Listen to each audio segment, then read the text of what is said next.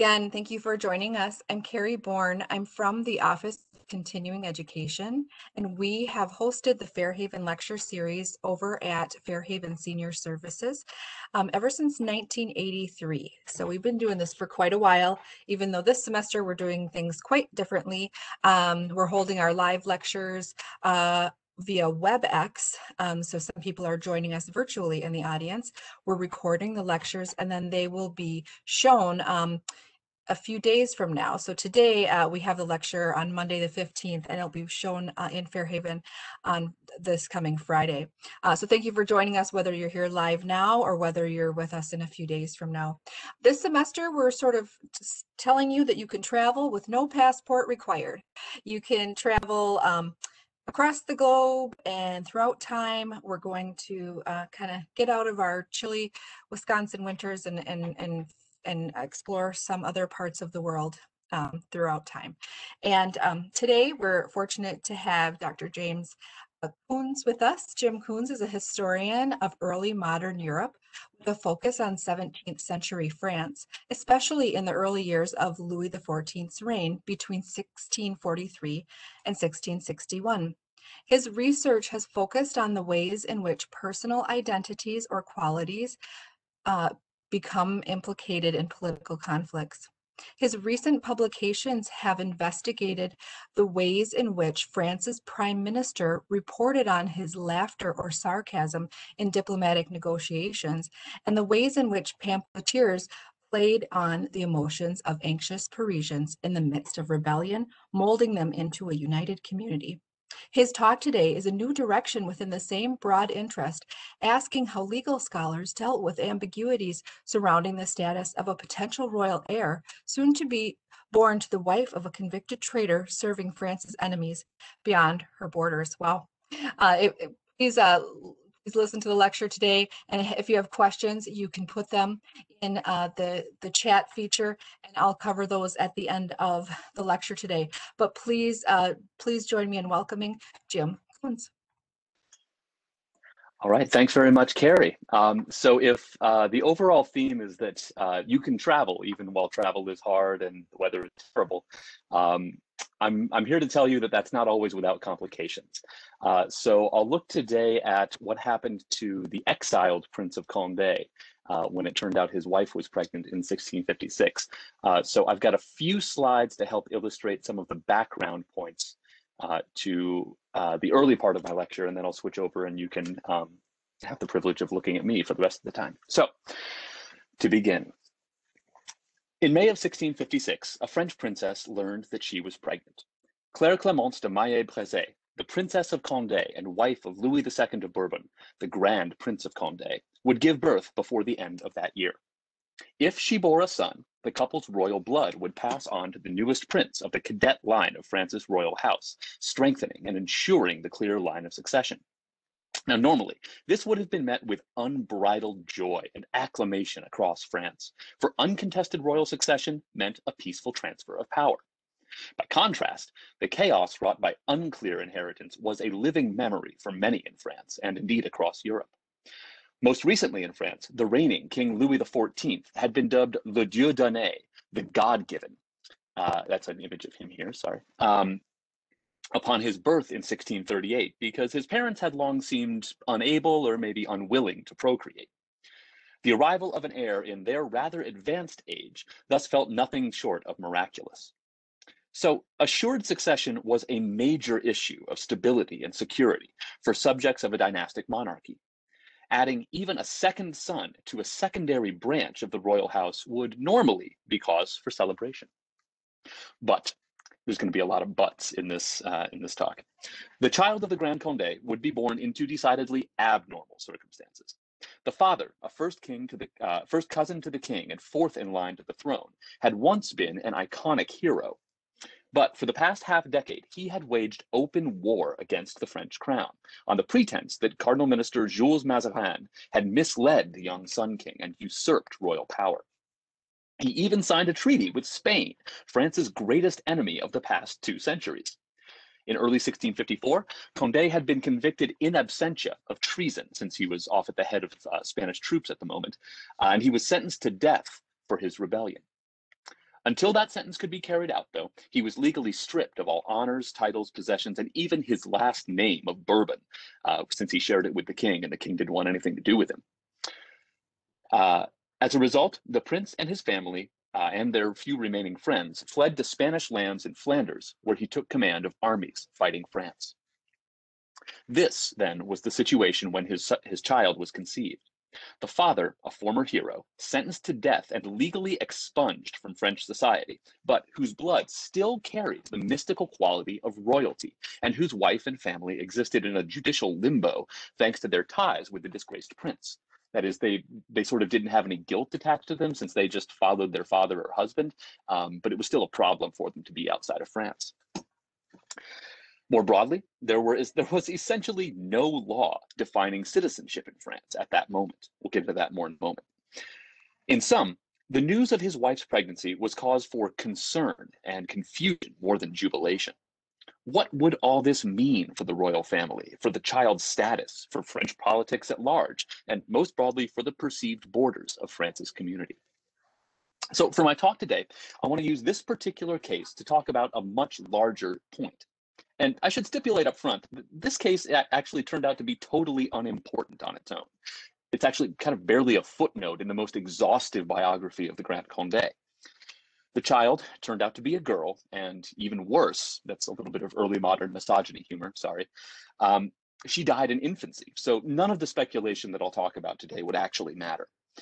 And yet, in the period when these people didn't know the end of the story, a princely family and their lawyers fretted intensely over how the child would be perceived and received as noble, royal, and most basically French at all. So I want to examine their anxieties as a way to clarify how an early version of citizenship could be conceived at a moment when clear definitions had yet to be written. Now, before I get too deep into these issues, here's the ministers in question. Before I get too deep into these issues, it's important to set up the backstory. Most immediately, you need to know that France in the 1650s felt like a kingdom on the brink, either of greatness or of ruin. The country had endured over a century of nearly non-stop internal conflict and outright civil war over religion, power, personal honor, or just plain ego. Coincidentally, the most distant as well as the most recent of the civil wars had been led by a man named Louis de Bourbon. In the 1560s, the first Louis de Bourbon had been the primary leader of the upstart Protestant faction of the Wars of Religion, while his grandson largely organized the most recent conflict, called the Fronde, which had ended only 2 years prior to the pregnancy that we're talking about today. So having overcome those civil wars, as well as seemingly never-ending tax riots and peasant revolts, the French crown had done much to consolidate power over its lands and subjects, especially with the guidance of the famed, or perhaps infamous, Cardinal Minister Richelieu and his equally divisive successor, Cardinal Minister Mazarin, Jules Mazarin. The King of France enjoyed greater authority in 1650 than he had in 1550. But of course, it all depended on the man sitting on the throne. And in 1656, the jury was still very much out on the young Louis XIV. While some saw the potential for greatness, there were plenty of reasons to believe that he would be an unserious, frivolous monarch, more interested in ladies at court than with his royal duties. So for the time being, Cardinal Mazarin ran things, and he continued to do so until his death in 1661. And we should note up front, he hated the Prince of Condé, and he had ever since even before the Fronde, when the prince had been France's most important and victorious general. Now, to be fair, the prince had probably started it, and he hated Jules Mazarin right back. He actually demanded, while he was in exile, that people call his son, whose name was Henri Jules, he demanded that they call him Henri Louis, so that they could avoid saying Mazarin's first name in front of him. So the two men don't like each other.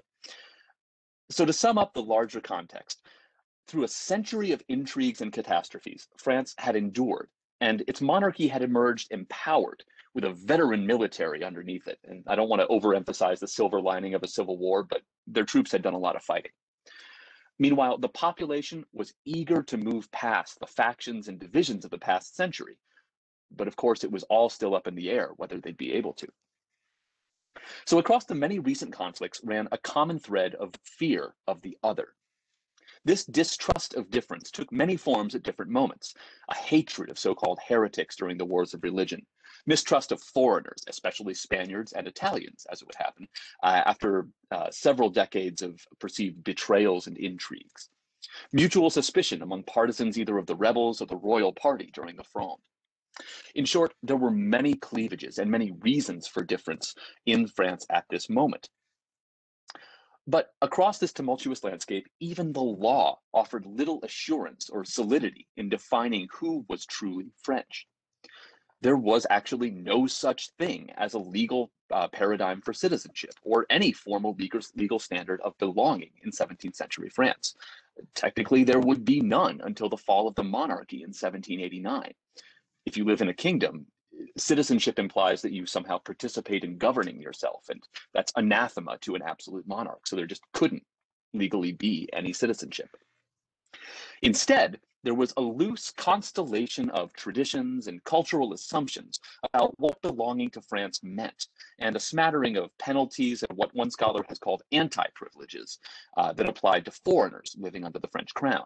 So we don't know who's French exactly, but we know who's foreign.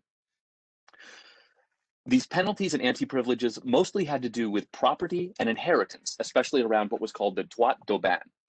This was a provision that allowed the king to seize any property of a foreigner who died in France, or of a Frenchman who left without an apparent intent to return. A foreigner who declared an intent to remain in France, obey French laws, and serve the French king might obtain what were called letters of naturalization from the king. But this was an exceptional case. It's kind of the exception that proves the rule, and one reserved for those with enough wealth and prestige to petition the monarch successfully. So, for example, Mazarin was born Italian, and he had obtained his letters of naturalization from Louis XIII shortly before the king's death on his way to becoming a prime minister. You didn't need to be about to be prime minister to get naturalized, but it was that level of individual who sort of had the wherewithal to get even the time of day from the king to be in France. So by contrast, for most people born in France, there was no official status, no social security card or anything like that would indisputably prove your Frenchness. For nearly everyone, if you were born on French soil to French parents, you were French, and it just never came up as a question, especially since most people in that age lived and died within about a day's travel from their hometown. No law clearly laid out what importance soil, blood, tax paying, or whatever other consideration might hold in determining national belonging. So for this reason, the Condé offspring raised crucial questions, especially for a government and a nation that were just beginning to establish the kind of boundaries that would define inclusion. So that's why I think this is an interesting and important case. At a turning point in the history of European nation states, political scientists usually define modern nations as beginning at about 1648 with the Peace of Westphalia. So this is just after that. So at this crucial moment, I lost my place, sorry. We have a chance to see what people thought might determine the status of a child born between two of Europe's most powerful countries. Now, as you might have heard, issues of citizenship and belonging have come up again here in the 21st century. So I think it's useful to look at this both as an origin story of nationality and as a way of asking why it was that one factor or another seemed to matter in a situation where there were really very few precedents to follow. So we come at last now, and let me quit sharing my we come at last to the child of the Grand Condé. As soon as the family learned of the pregnancy, they asked for legal counsel regarding their fraught circumstances. The archives of the Condé household preserve 3 anonymous legal briefs that all anticipate a similar set of concerns with the birth and attempt to chart a course to a satisfactory solution for the prince. And for the most part, they agree on the salient points. For the most part, they agree on the salient points. They all think that birth outside of French soil could be a problem, which the princess should do her best to avoid by asking permission to return to France. If possible, she should also deliver the child among the traditional aristocratic gathering, or at least have local judges and notaries attest to the truth of the delivery and paternity. These were apparently very serious concerns. Similarly, her advisors all agreed that the child would remain a member of the royal family for purposes of potentially inheriting the crown. That is, because blood is a fact of nature, no decree by the king could strip the child of his royalty, assuming it was a boy. The authors of these memos speak about getting rid of his royal blood almost as if it's preposterous as the king trying to issue a decree against gravity. This was how important blood seemed to be in their mind. Now, I'll say a little bit more about blood in the future, but for now, you need to know that this is something they take quite seriously. Now, this concern for the royalty of the child's blood was certainly less a question of actually becoming king someday, since something like half a dozen heirs before them would need to die first, but more an issue of rank. If you were royal, that mattered a lot, especially for potential future marriage possibilities with other European ruling families, for which it would be crucial to establish the child's status as royal to avoid the appearance of a mismatch. Finally, on the question of the child's rank and status within France, or even acceptance as French, there is some dissent. One author assesses the prince's current disgrace as a major obstacle, while the others are more sanguine, we might even say naive, about the matter. So, to summarize their agreement, these three jurists all see four basic terms in which the future child's identity would be reckoned: blood, or the family's heritage; soil, or the location of delivery; recognition, or others' assent to their status; and affection, or the perception, most of all by the king, that the family and child would love and serve France and her ruler. Blood, soil, recognition, and love. They see the first three of these in roughly the same terms, all agreeing that a child born to a prince of royal blood on French soil and among other peers and nobles of France would be, at least legally or technically, a French aristocrat and able to inherit the crown. Though there were only customs and habits rather than laws to establish these standards, the views of these three authors are unanimous, and their arguments, at least to me, seem solid in the context of 17th century jurisprudence. Now, it's worth spending some time examining the thinking behind the ideas of blood and land in early modern minds. Now, I'll leave the gathering of nobles that she was supposed to deliver her child to one side, because as far as I can tell, that's just a technical measure to make sure that the child was who the parents claimed. You want to have some people there to say, oh, yeah, I saw this baby and it's really the right kid. But soil, to begin with, would have carried heavy meanings for educated people of the early modern world. In a culture bound up inextricably with biblical ideas, especially the notion of a promised or holy land was a common trope. And of course, everyone assumed that blessed geography was the same thing as their own homeland. These ideas of a holy land mingled with an assumption that different territories imparted different sorts of values or attributes in their people. And that explains why, for example, hot-blooded Italians or Spaniards are so irate all the time, and why it is that wintry Swedes or Germans are so sleepy, as we all know. More formally, Montesquieu could seriously posit a century later, in the midst of the purportedly rational Enlightenment, that hotter climates lent themselves to slavery and tyranny, but temperate zones were suited to more balanced forms of government. There's more to say about that, but I'll leave it maybe for the questions. If you add on a further layer of formal religion for Roman Catholics, in which cities or regions might venerate a particular patron saint, we begin to understand why the location of birth would be more than a technical detail, and why the laws of this age might focus so heavily on territory. Now, similarly, ideas of blood were heavily freighted with meanings far beyond genealogy or parentage. Parallel to perceptions of land, perceptions of blood drew on religious, superstitious, and pseudoscientific ideas to inform political conclusions. Once again, biblical connotations conveyed the sacred power of blood, ranging from the Pharaoh's plagues to Christ's crucifixion. Moreover, even unschooled lay people in mostly Catholic France would experience a persistent reminder of blood's importance when they took communion only with the bread or body, while only those anointed, like the priest or a king, were given access to the blood or wine. For this reason, we can understand why rumors would swirl about the uses that witches or Jews purportedly made of Christian blood in their rituals. This is the origin of what's called blood libel. At the same time, it perhaps becomes comprehensible that noblemen claimed exemption from most taxes on the basis of the blood they and their order shed in battle.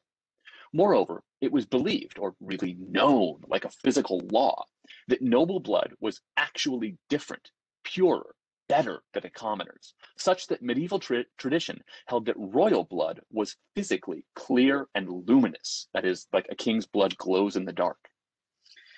So, to return to the Condé question, we can begin to understand the confidence that these authors had that not even a king's decree could change the absolute fact of a noble, let alone royal, child's blood. The assurance that a child born to French parents on French land would be accepted as French follows pretty inexorably from these starting points. On the question of affections and loyalty, though, there is a crucial divergence. The first two authors do address it, but in a limited way. They note that there is no precedent for a noble criminal, even a traitor's children, suffering for the sins of the father after the fact. In cases where various gentlemen had transgressed in the past, they were punished, but their children were never injured. But the more pessimistic, and I believe more accurate memo, cautions that Condé's case is different, and his misdirected affection for Spain might overshadow all other considerations, even if the other factors were arranged perfectly. That is, even if his wife gets to come back, give birth in France, among all the nobles, all of that, even if everything else lines up right, Condé's perceived love for Spain still might trump everything else. So this author observes, quote, children would be considered foreign following the submission or agreement that a father makes with a foreign sovereign, end quote. And it's telling here that he can only speak in terms of what would make Condé foreign rather than what would make him actually French. Again, there was no positive definition of inclusion within France. So with that, he continues, quote, in the case the children born after their father had renounced France could only be born as foreigners, since freeborn children are judged according to the father's condition, end quote.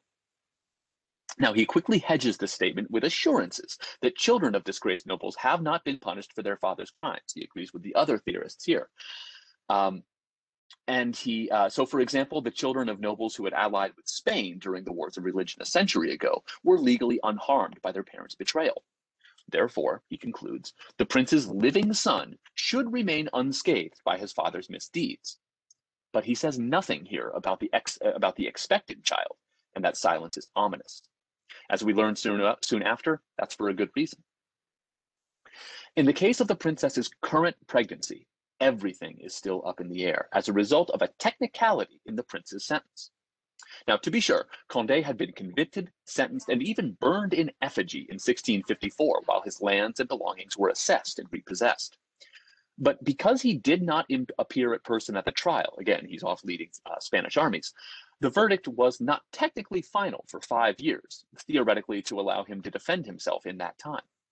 Therefore, if Condé managed to return to France and win the king's forgiveness before the clock ran out, all guilt would be wiped away, along with any lingering questions about his recently born child's status.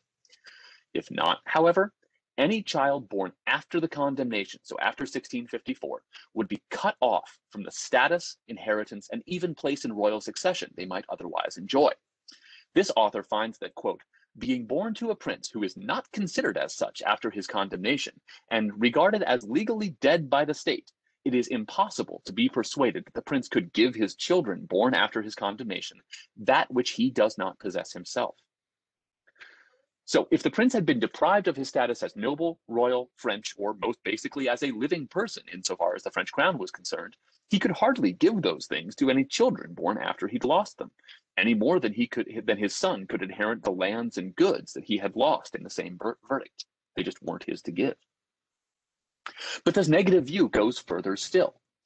I would add, this jurist warns, that the considerable acts of hostility that Monsieur the Prince has committed as an enemy of the king and his state are not a small consideration in excluding his children. For these deeds, however illustrious, and Condé had won some pretty impressive battles for Spain, these deeds will only be considered by the French as proof of his rebellion and felony, which confirm his condemnation and validate the king's justice. So if a child's status derives from the father's loyalties at the moment of birth, and the father serves another sovereign, that is, loves another country, and renders him foreign at that moment, any Condé offspring who came into the world after 1654 had no plausible argument to be considered French. For the sake of the unborn child, then, the author emphatically encourages the Condé family to do all they can to overturn the verdict before the 1659 deadline. Now, I want to pause here to emphasize the point that this author is making. In the event that social recognition, soil, and blood all said that the child was a French royal, the fact of the father's hostility to France would outweigh all of those. And to be sure, this author, along with the other two, advises the princess to return to French territory, give birth among her peers, and check all the required boxes she can. But if the prince can't sort out his conviction, and thus the legal weight of his hostility toward France and affection for Spain, all else is moot. In this author's view, and again, I believe he saw the situation much more clearly than the other two, the perceived love of France was the most important factor, and perhaps the only important factor. This author places heavy weight on affection as determining belonging, and modern scholars agree that this was the primary concern at the time. In which I'd be happy to discuss the question and answer period, there are strong indications from recent years to confirm that everyday people agreed that love for France and her king was the most important element in their acceptance of compatriots, what some historians have termed fellow feeling among the French. So, to begin to tie together some of the various strands in the case, I'll say that much of my interest in this comes from the two roads it presents on national belonging. And though the authors wouldn't have seen it that way at the time, I really do think this is kind of a fork. One path relies on confirmable, objective facts of parentage and geography, while the other focuses on a hazier notion of personal connections and love between the subject and sovereign. So it's true that you can sort of squint and make out something like modern citizenship from this case. And certainly all three authors concur about the significance of the child's lineage, location of birth, as well as some rudimentary confirmation of those things by witnesses. Drawing on well-established ideas about the meanings of blood and inheritance, as well as the soil of one's homeland, these writers piece together a model of innate belonging that we could recognize today. And for the purposes of building a systematic, neutral definition of citizenship, their logic makes sense. The verifiable facts of a child's extraction should matter, and, at least in two of these authors' estimations, should primarily define one's status. It's an objective standard that a lawyer would understandably love.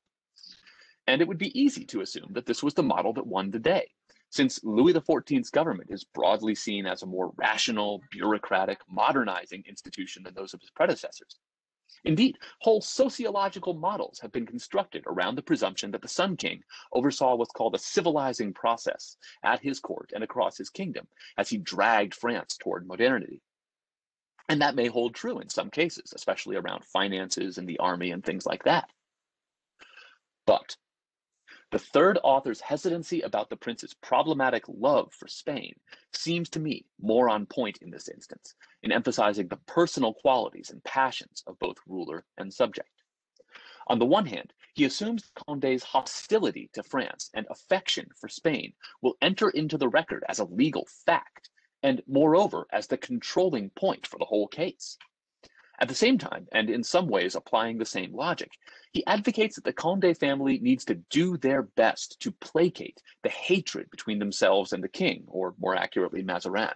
Maybe he should start letting his kid get called Henri Jules, so that he can at least win some permission for the princess to return to France for her delivery, or ideally, he could facilitate a larger reconciliation for the prince. That is, if the prince's emotions were the main problem for his and his offspring's acceptance, the simplest solution would be an appeal to the king's emotions to guarantee their legal status. Now, to finish this story more broadly, this third author turns out to have offered the best advice. Though, again, the daughter didn't survive infancy, and the threat to Condé's status and wealth as a whole compelled a hard-won reconciliation with the French crown. In fact, he managed to win a return with full restitution of his possessions and honors as part of the larger peace negotiations concluded between France and Spain in 1659, like just under the wire. His demands almost scuttled the talks, which, by the way, included peace in a 25-year war, territorial exchange, and Louis XIV's marriage to a Spanish princess. These were not small matters. And Condé almost upset the whole apple cart, but it got done, again, just in time. This showed, I would argue, a willingness by the crown to look at the big picture of the kingdom's benefit, even if that meant accepting a hugely distasteful trade-off. But it demanded a highly personalized exception to the law on the Sun King's part, and a high price in gall for Mazarin, and a formal apology from Condé. That is, all three men involved needed to give something personally. Everyone paid a price they didn't enjoy, but everyone came out ahead. Mazarin cemented his legacy as a statesman. Louis wrenched territorial concessions from Spain in exchange for their to agreeing to their demands for Condé's return, and Condé himself salvaged his dynasty. And within a decade, he even regained the king's confidence to lead French troops to victory on the battlefield. But the means to get these outcomes operated within personal dynamics rather than regimented or bureaucratic logics.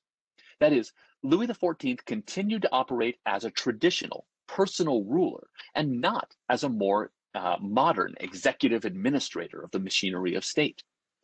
And at times, in the broader picture, that worked well, as in Condé's case. But at many other moments in his reign, the personal whims of the monarch proved to be a poor basis for policy. He starts a couple pretty expensive wars just because he doesn't like the Dutch and the Spanish, and those turn out to be disastrous for his later reign. So while we tend to associate centralizing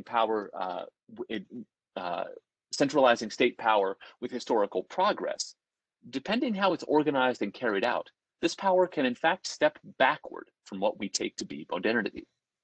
In that sense, I think this case is fascinating as a minor instance of a detour in the history of national identity, government function, and legal procedure. But the actual substance of the case is worth thinking about too, here in 2021, when what it means to belong to a nation has again become a pressing issue.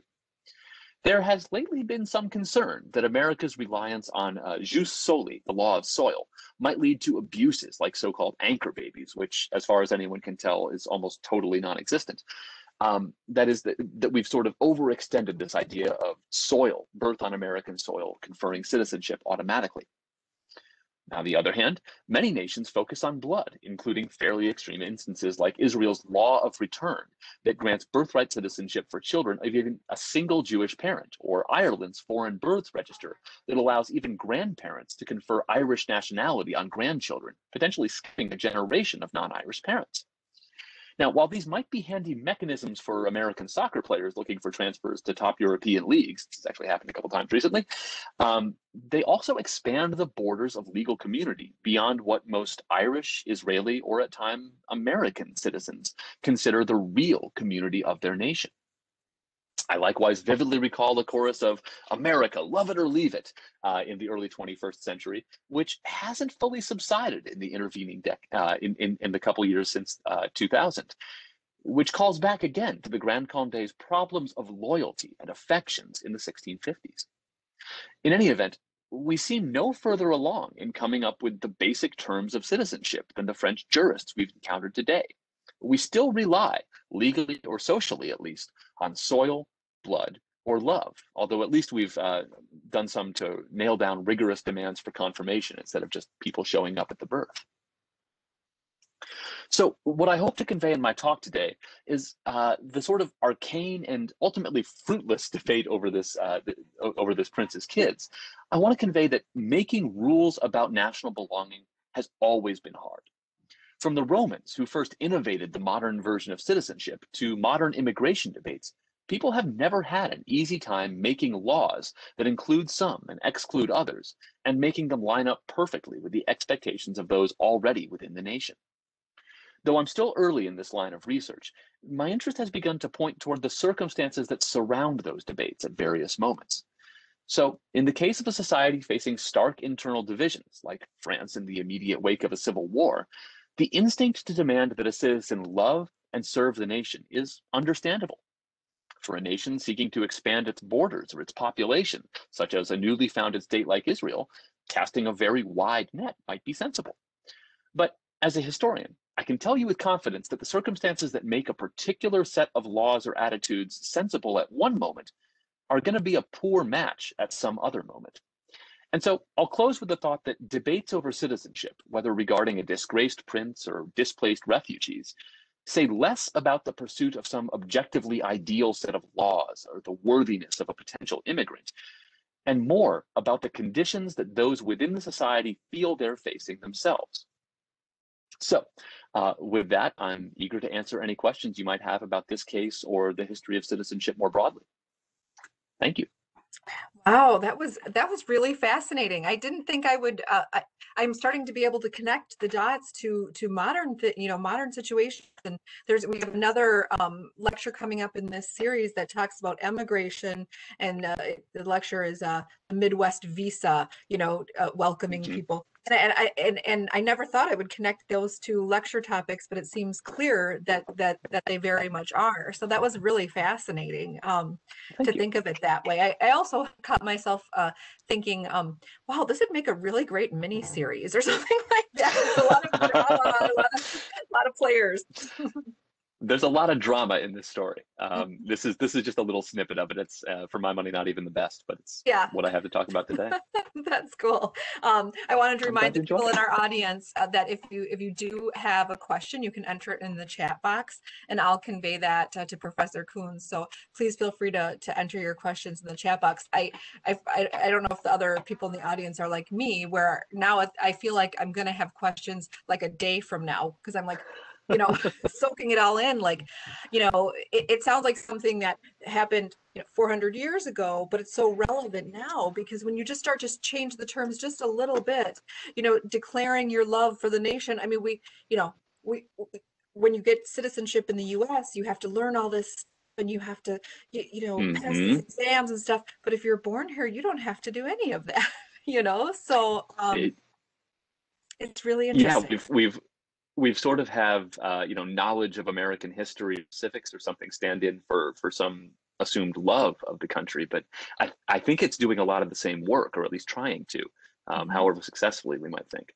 And just Yeah. fascinating to think too that, like, you know you sort of outline these four components, and how at times one of those components are more important or more relevant than another, Hmm. or to this nation or to that nation. And I wonder how much, even now, going back, when we have all this science that can prove what your bloodline is, or where that would Hmm. come into play with all of this, because they certainly, there was none of that kind of science back then. So you just had to Right. have your witnessing the birth of the child, and that was enough. Right. Yeah. Or if your blood glows in the dark, at least you know you're royal. But yeah. Yeah. I I've think they had never. actually moved past that assumption at the time I'm talking, but it's such an amazing point that I Yeah. still throw it in. So Yeah. Well, I'm not seeing any questions come up in the box, but you are in the that's fine. directory at UW Whitewater. And Indeed. anyone can reach out to you at any time if they had a question about this lecture, I would assume. Sure. Yeah. And for those watching the recording, my email is coonsj@uww.edu. I'd be happy to field any questions as they come in. That's great. And again, I think if anyone's like me, you're going to be mulling this over for a little while, and maybe be getting some questions down the road. And but yeah, really, really interesting story. So thank you so much Good. for sharing. Glad to. Thank you so much for having me. Yeah, and thank you all for joining us. Again, we have another lecture on Monday. If you wanted to revisit this lecture at any time, you can just go to our website. It'll be posted up there a little bit later this week. And to those of you at Fairhaven, enjoy, and let us know if you have questions. Thank you so much, everyone.